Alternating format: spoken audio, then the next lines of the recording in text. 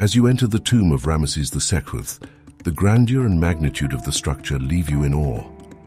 The passageways are packed with intricate details that tell the story of the life of the pharaoh who commissioned it.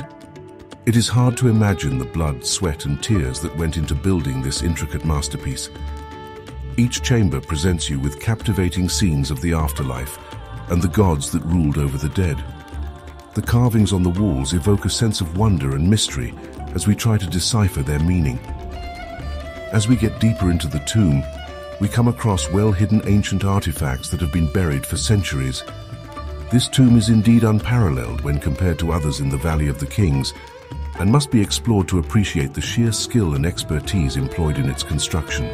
Moving deep into the heart of Egypt, we come across one of the best-preserved tombs of the New Kingdom period, KV11, the final resting place of Pharaoh Rameses III, also known as Usamatra Meriamun. As we venture through this grand tomb, we are greeted with a visual feast of vibrant carvings and meticulously painted scenes crafted over 3 millennia ago.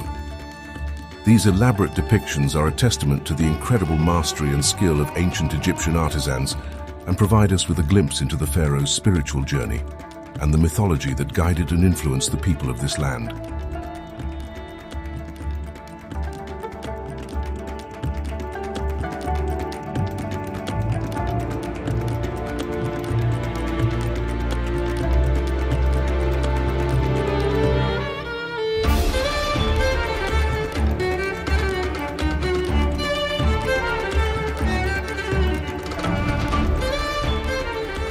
The tombs of Rameses IV, Rameses III, and Rameses XII in Egypt have ornate carvings, wall paintings, and artifacts that depict the ancient civilization's customs and beliefs.